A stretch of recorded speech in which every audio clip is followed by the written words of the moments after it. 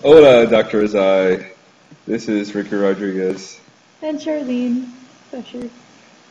Anyway, here we are to demo you our project for tic-tac-toe. Anyways, here's the program. Let me just jump right into it. No more of this. Rest day, it's December 7th. It's December 7th, finals week. We love finals. Here's our program.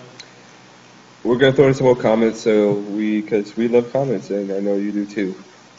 And we have debug statements. And just to show you how efficient we are, we got it in 257 lines. Yay! Whee! Okay, go. Okay, so let me compile's fine. Let me load it in.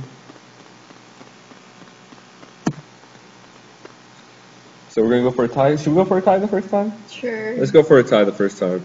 So let's go. So let's do a 3, a 4, and 5.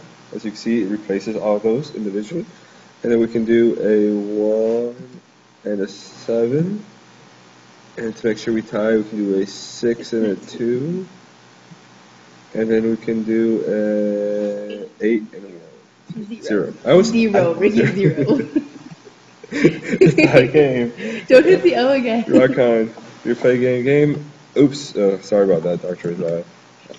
You have to hit the Y first. I know. Such a klutz. Overzealous. Okay, anyway. Let's make X win. Let's make X win. Because I'm X. Well, let me do this. Okay. Okay. Since we're playing each other. Let's put X at a 3. But if we lose. O at 0. That's what you want to do, Ricky. Yes. And then X at 4. O at 8. X at 5. I win. Of course I win. And I would love to play again. Oh, but can I be X's this time?